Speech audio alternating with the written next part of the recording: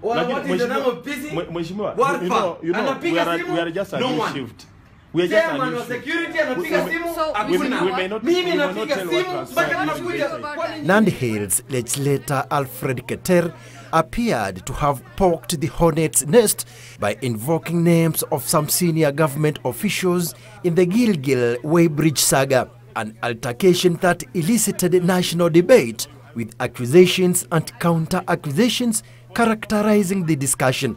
Yes, sir. State House Comptroller. Yes, Mheshimiwa. That is the president communicating. Yes, sir. Anapiga, hakuna mwenye anachukua simu. And after the name of State House Comptroller Lawrence Lenayapa was invoked during the altercation, the State House Comptroller was Thursday morning at the Ethics and Anti-Corruption Commission to clear his name.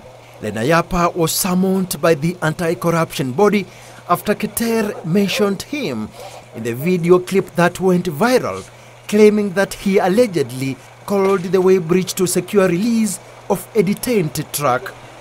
The State House official arrived at the EACC offices at 9 in the morning, spending an hour with the officials before leaving without saying a word to the media. Hey, how are you?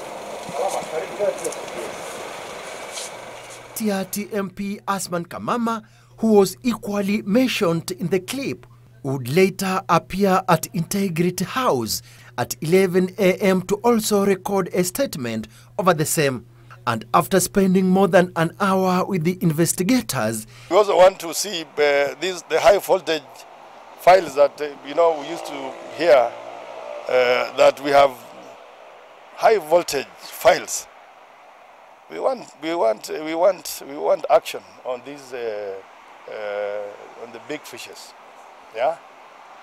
So asanteni wazee. Na msiseme mimi nilikuwa green. Keter has appeared before the EACC detectives twice to shed light on the corruption allegations at weighbridges. Samson Kitavi, Channel 1 News.